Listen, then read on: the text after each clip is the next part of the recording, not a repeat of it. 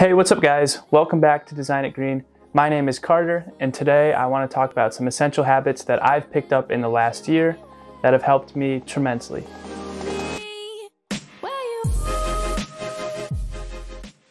So when I was brainstorming for the creation of this video, I was trying to think of some habits that would apply directly to architecture and design, and also just some general habits that would help overall in your day-to-day life. And honestly, what pushed this change for me was just COVID. It forced us to retreat from our active lifestyles and kind of hang out back at home. We didn't get to see friends or family that much anymore.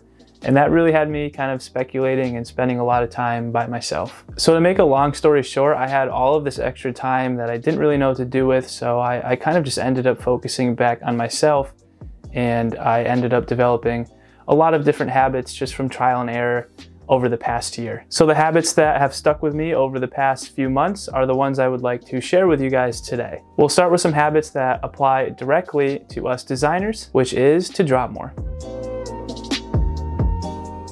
First of all, being able to draw quickly and effectively is a great communication skill for us to have, and it allows us to be able to communicate ideas on the page that we wouldn't necessarily be able to get across verbally. I've also just found that sketching every day has just been a huge stress relief for me. You have this kind of empty canvas and you can do whatever you want with it, and there's no timetable when you got to finish it. So you can, pick up and put down whenever you please, which is really something we don't get much anymore as designers. But in order for this to really work for me, I had to really find something that I like to draw first that kind of eased my way in to the whole architectural sketching. So the way that I got into it was by pretty much just tracing things that I liked on my iPad for 10 to 20 minutes for like 2 months. And then I've slowly started to branch out of that and do my own things based on things I've learned through tracing. So try sketching for 20 minutes a day for the next 30 days, and you'll be surprised at how much you improve and hopefully develop a great habit to have as a designer. The next habit is a big one, and that's learning how to deal with criticism. Criticism is unfortunately a major component of architecture and design. So if you don't learn to deal with it and accept other people's opinion for as they are, then this field is honestly going to eat you alive. The perfect example I have of this is my very first design crit. I remember getting so upset that my peers or my professors didn't see that vision that I had for the project, and it really, it drove me nuts because I spent all this time on this project and it really got little to no feedback, or feedback that I didn't necessarily want. And over my 4 years as a student, I kind of just learned that some are gonna love it, some may hate it, and some may be indifferent. And that's really just how your design is gonna be viewed, and it is what it is. At the end of the day, you just need to be internally proud of yourself and all the work that you've accomplished over either a half semester, a year, however long it may be. Just be internally proud of what you did. But by doing this, you're able to see a different perspective, and you give yourself a chance to look in a new direction, and sometimes it may be the better direction to go in. So the criticism might not be where you wanted to take the design, but it might end up being where it really should go. So of course, this is a tall order, but if you can get better at this slowly over a couple of years, your life is going to be greatly improved for sure. The next habit for you is to read for 10 to 20 minutes a day. The reason I believe you need to read for 10 to 20 minutes a day is because it can help you expand your horizons and create new ideas that you haven't thought about before. Now, I'm not gonna lie, I hate reading, and I still partially hate reading, but I really forced myself to kind of develop this habit, and the way it worked for me was by finding a genre that I really liked and had a natural interest in. So once I found this, it became naturally more easy to read, and it's actually something I kind of look forward to before I go to sleep now. So try reading a little bit every day, and trust me, this will pay off. Even if you're just looking at like a magazine or a picture book, it really helps you kind of ground yourself, and it's a great way to wind down at night, I think.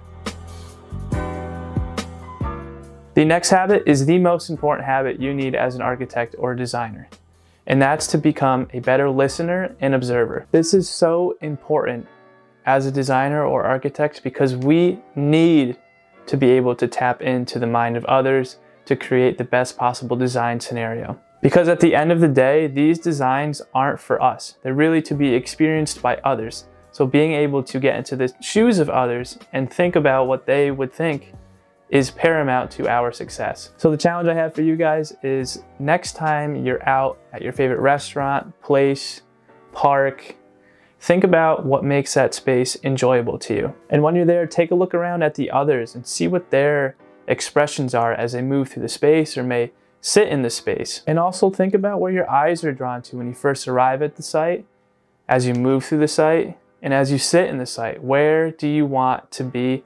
Where do your eyes take you? To the everyday person, you do all of these things unconsciously. You don't even realize you're doing it.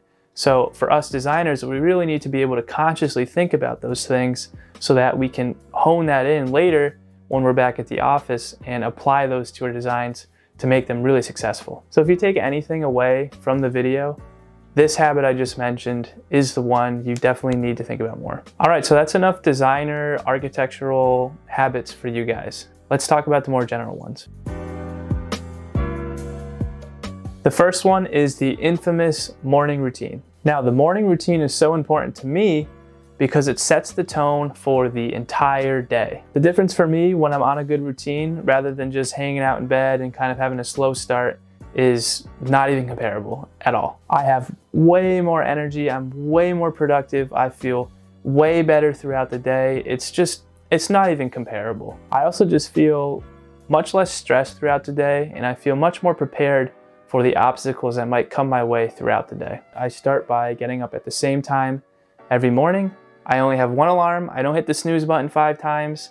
I used to do that, but we're grown, we're doing bigger things now. Next, I sit up and drink some cold water because that brings me back to life, and then I make my bed. Then I get dressed, I feed my fish, I change my daily calendar and my vitamins, and I'm ready for the day. Then the last thing I do is I stretch for about 10 minutes before I head over to the gym, and I just kind of process what is expected today and what I need to get done today. But that's it. It's pretty simple. It doesn't take a lot of time. It takes me about 15-20 minutes every morning, and it sets the tone for the entire day and makes such a huge difference. It really does.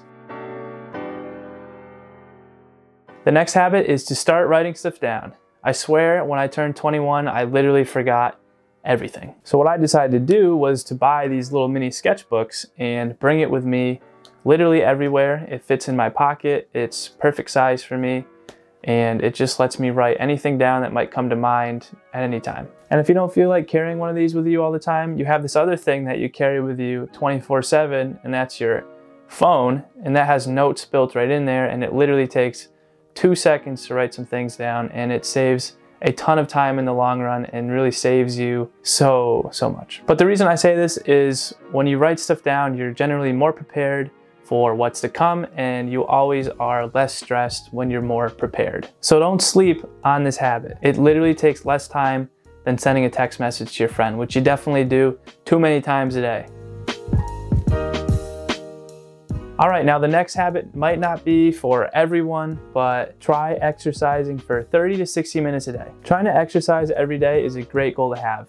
It helps relieve stress, and it has so many health benefits across the board. For me, I like to exercise in the morning just because it gets some energy out right out of the gate, and it helps kind of ground me for the rest of the day and gets kind of my blood and oxygen flow up and sets me up well to kind of be okay with sitting for 8-9 hour periods at a time. Not to mention that consistent exercise helps with your diet a ton. It's honestly so underrated.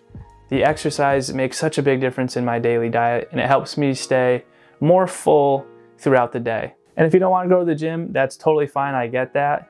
One of the things I found was to walk for about 30 minutes a day after work with maybe a friend or in your favorite location. For me, it gave me a moment to kind of reflect and relieve some stress after a long day and kind of act as a nice transition from the workday into your home life with your friends and family. So of course, try to find an exercise that you enjoy and try to start implementing that into your life 3 days a week.